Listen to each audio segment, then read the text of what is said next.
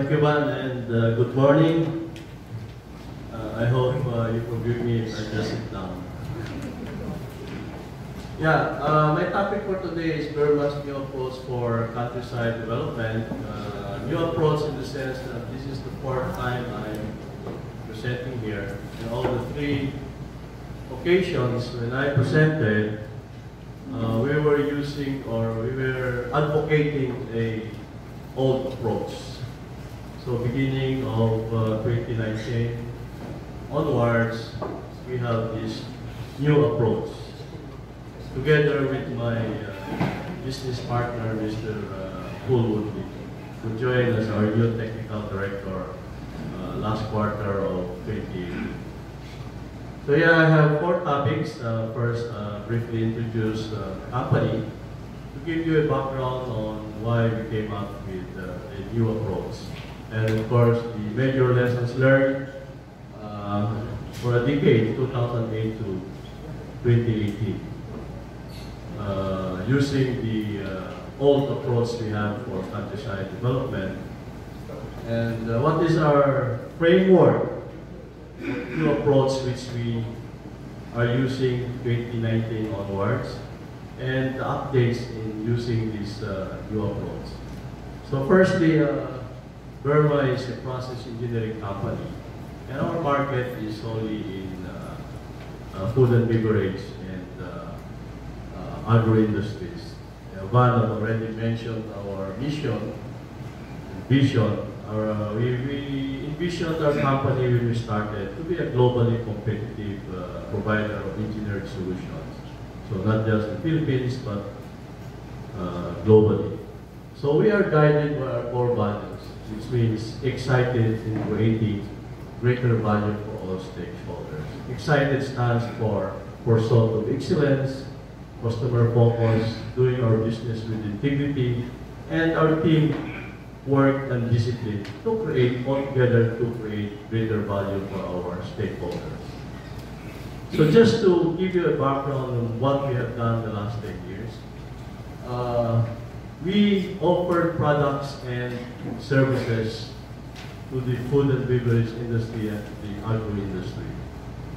And these are turnkey plants, processing systems, and services ranging from project development all the way to testing and commissioning. And these are our accomplishments for the last 10 years. These are just the major projects that we have done.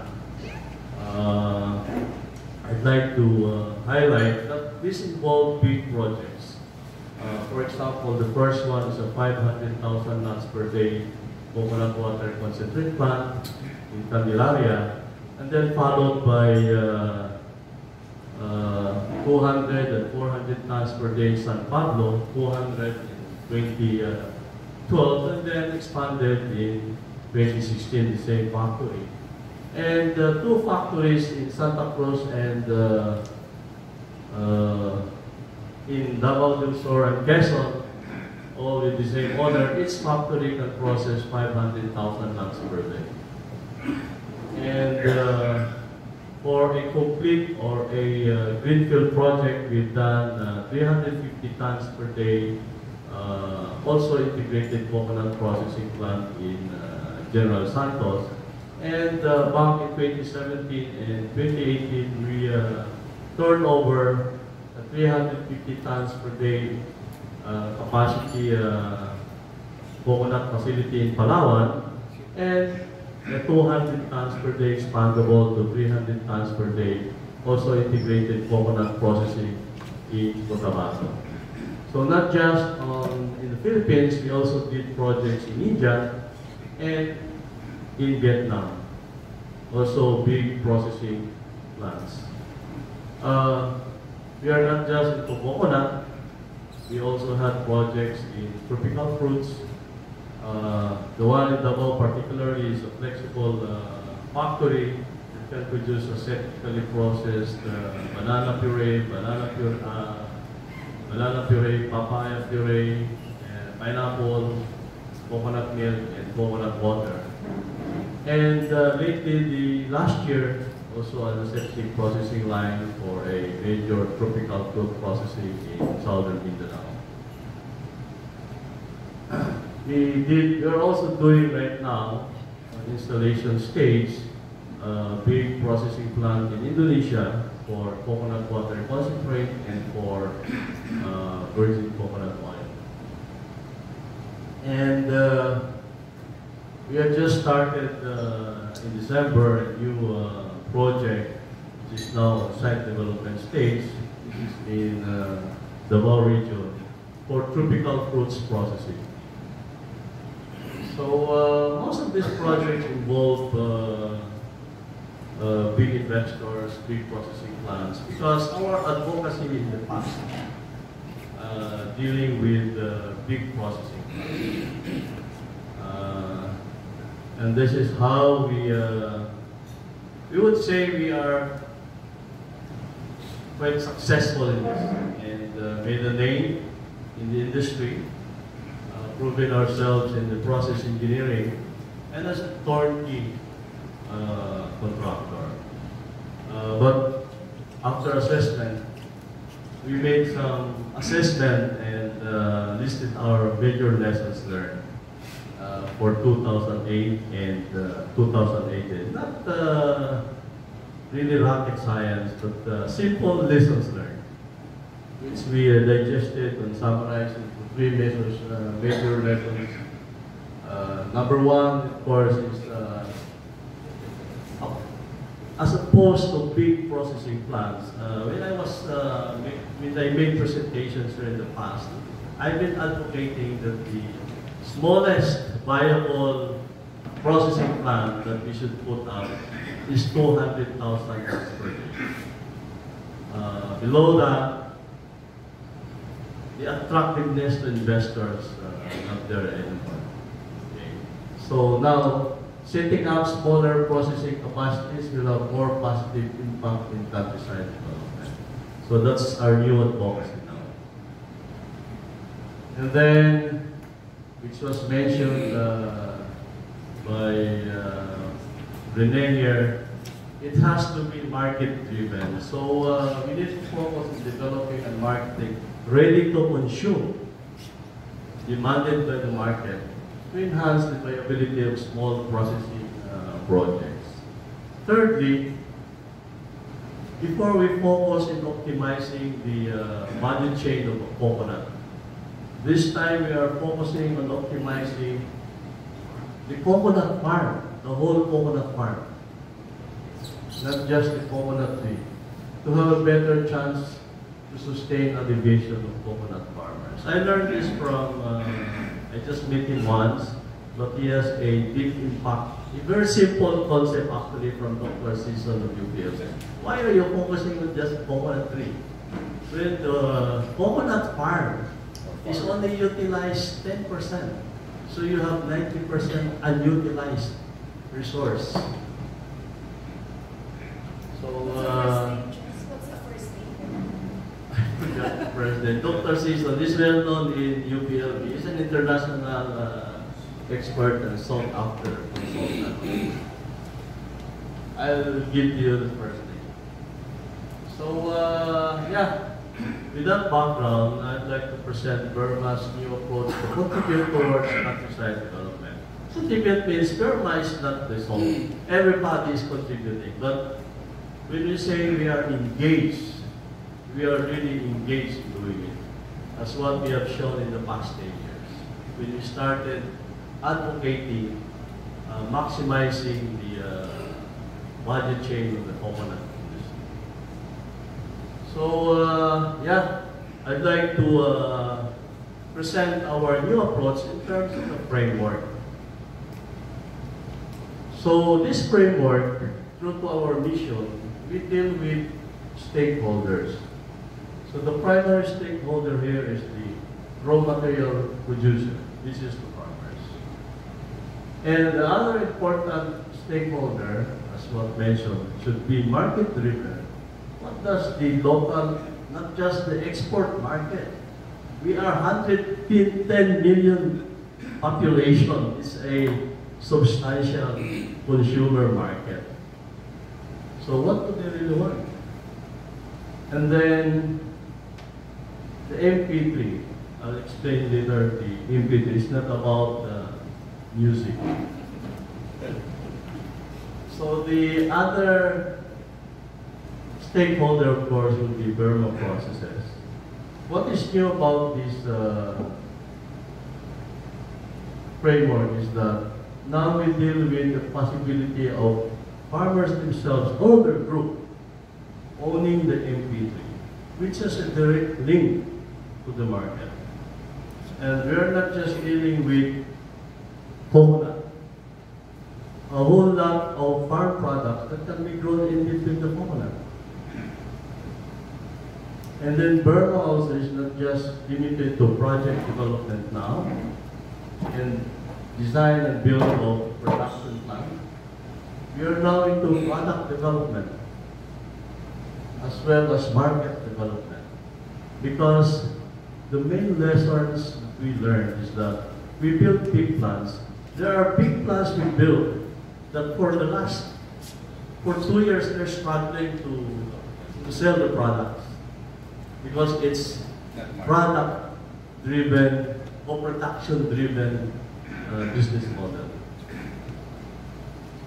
So yeah, this is not done on purpose so that you cannot see the loading. In my computer, it's very clear. So anyway, this my good friend or partner, Paul Woodley, is behind the development of this small multi-purpose processing plant, or what we call the MP3. And apart from being small, it should be flexible enough to process several types of raw materials. So the key to compete with the big players, just like David, is flexibility, agility, quickness. David could not beat Goliath if he's not quick, he's not agile. So this is the key characteristic of the MP3 to make up for its lack of economy of scale. And yeah, these are just framework, these are just flow diagrams, drawings. So I'd like to present the last part of this discussion. Is what have we done since we started it in early 2019. First, this is something new for us. Okay. Although we have built big plants, these companies, their investors, they have the money to invest in people to do product development. Our good friend Reggie is a specialist in product development. They have people for market development, for sales. Farmers and farmer groups, not that I lack confidence in them, but they lack these resources. So what have we done? We showcased and put in our money in a small, it's still an MP3, but the P now stands for a pilot plant, right in the middle of Quezon City. We have a 5-ton pilot plant. And this pilot plant, since calamansi, dalandan, which grow in between coconut trees, we started with this. And of course, we have learned that most of the calamansi drinks or dalandan juice in the market doesn't taste fresh at all. We learned that they came from coconut concentrate. So when you drink them, it doesn't have the calamansi or dalandan flavor anymore. So yeah, we fresh fruits, put them in the processing line, bottle them in the same day, and the feedback was very positive. And it's not just a product development anymore. We are already testing and selling these in Quezon City area and in Cavite area. And the feedback was very promising. In fact, we cannot cope with the orders. And we cannot market it heavily. Our FDA has been approved, but still due for signing. Same story. So, but the feedback from auditors said, you have a lot better facility than those with FDA. We follow all protocols of ASAP, GMP, and the auditor already approved it, but due for signing by the signing authority. Maybe Mr. Ordonez can help us. 2 weeks, 11. So, yeah, the other development or update is that we have already, since this is already been going on for a year, we have been promoting this since January 2019, and we have generated a lot of interest already, and we have already proposed this multi-MP3 that can process mango, guayabano, pineapple, of course the citrus, of course coconut. All these grow under the, in between the coconut tree, to produce ready-to-consume drinks. Not just a bulk or puree that will be used by processors who have their own brands. By producing your own brand, you can sell directly to consumers. I attended a coconut summit in PCA.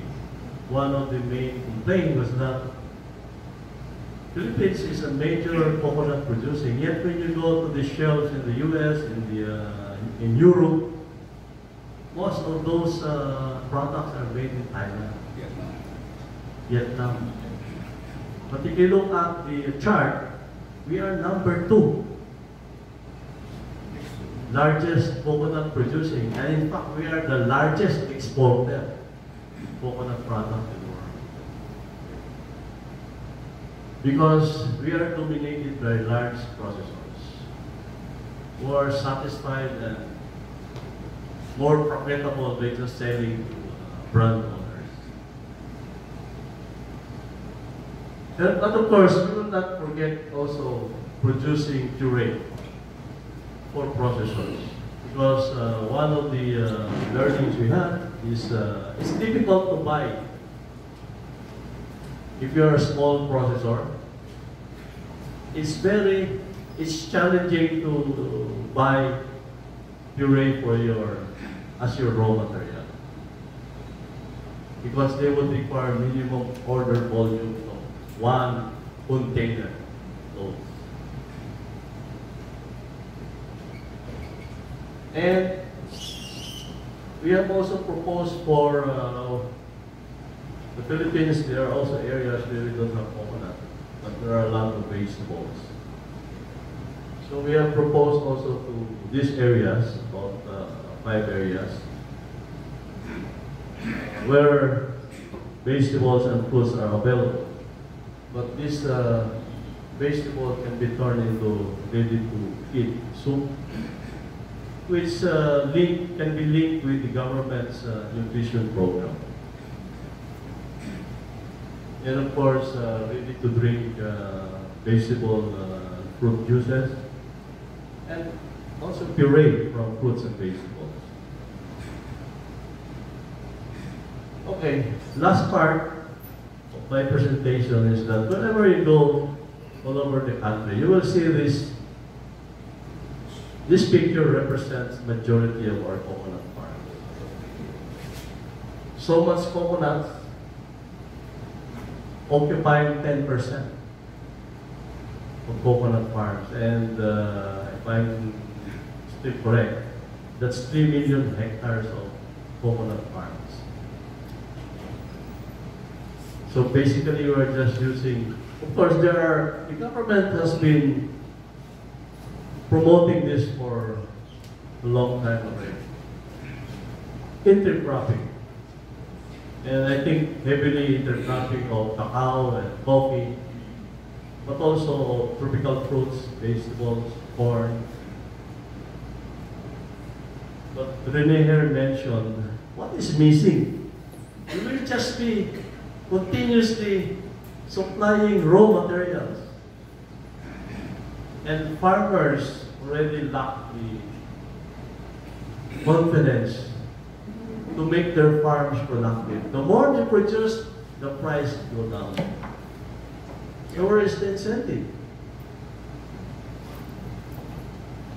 We believe we need to build inventories. The more we build, the more it's like a chicken and egg situation. We plant this, prices go up. When calamansi, which is about, I think, 80% produced in Mindoro, during peak season, it goes below about 6 pesos per kilo. So the farmers are at they don't want to harvest their calamansi anymore, but they cannot. They're forced to harvest because the soil will become acidic. So they have to sell at a loss. Well, last year when I started promoting this small processing plant and really talking to farmer groups in far-flung areas, they call it Pulang Bandila areas. They said, why is the price only 450 pesos? When we buy cooking oil, it's so expensive. And then I asked them, why? What kind of cooking oil are you buying? No, we buy palm oil because it's cheap. So you answered your question. You should buy coconut oil, not palm oil, even if it's expensive. Or make their own. Yeah, or make their own. Yeah, for us, MPP means empowering 3.4 million coconut farmers for countryside development. Thank you for your attention.